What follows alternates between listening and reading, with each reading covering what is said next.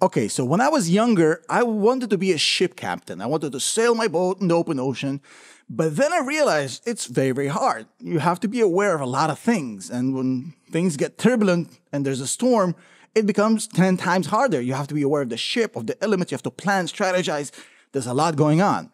This is exactly what investing is. Investing is navigating a boat through turbulent waters. But what happens when you add two wars, one in Ukraine, one in the Middle East, the geopolitics of it, you get a tsunami. So how do you invest? How do you navigate a boat in a tsunami? Well, this is exactly what this video is for. In this video, I'll explain how to invest in geopolitical uncertainty in turbulent times in a time of war.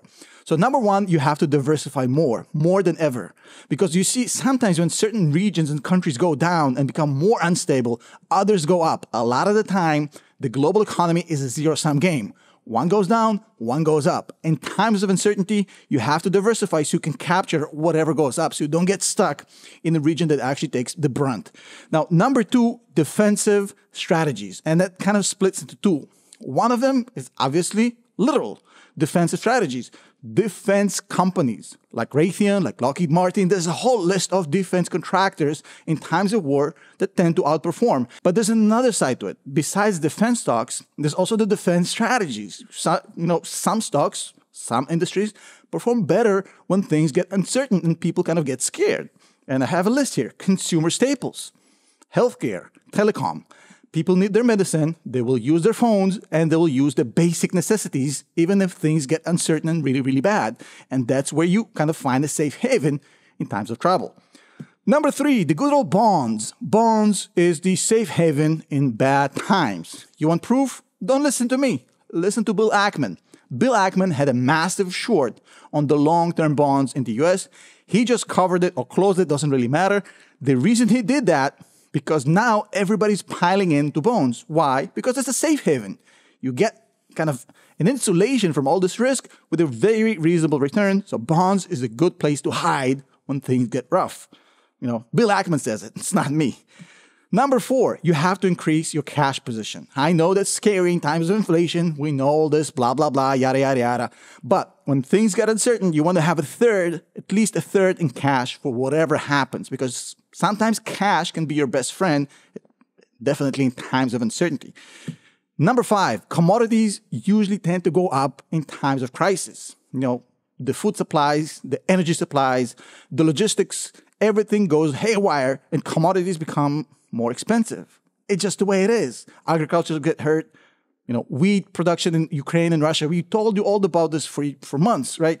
So commodities tend to be a nice safe haven in times of trouble. And I'm not saying that you should make money off of people suffering from around the world. I'm just saying you have a portfolio to manage and you have to adjust it accordingly so it fits better to what's going on geopolitically. Everybody does this and you shouldn't feel bad about it. Now, I will also tell you what not to do in times of uncertainty. Number one is do not be emotional.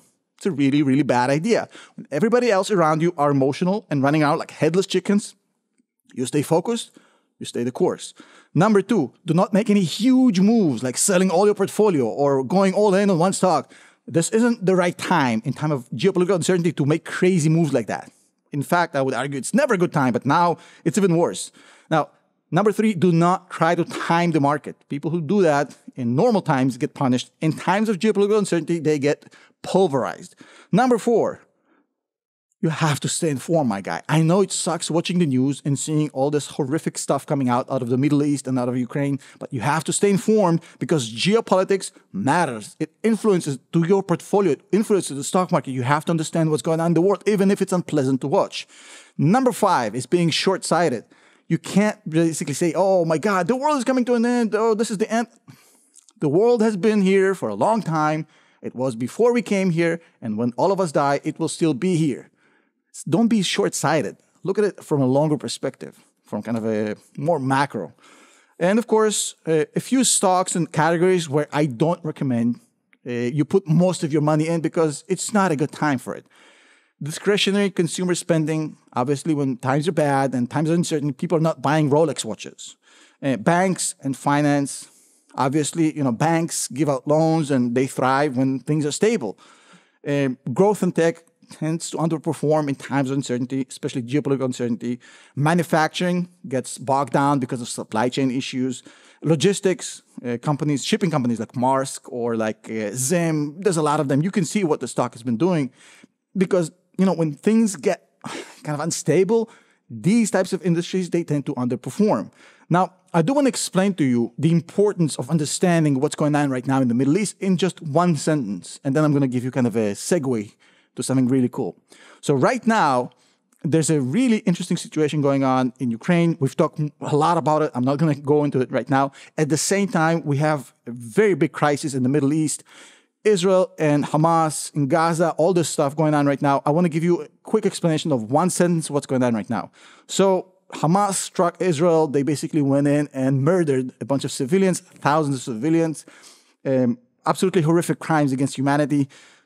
There's a lot of theories who sent them and why they did that. Basically, the kind of prevalent theory right now is that Iranians are behind it because they wanted to basically torpedo the impending peace deal between the Saudis and Israel by, letting Israel retaliate and doing Gaza what it's doing right now, basically causing the Saudis, which are Sunni Arabs, to basically distance from Israel because Gaza is also Sunni Arabs.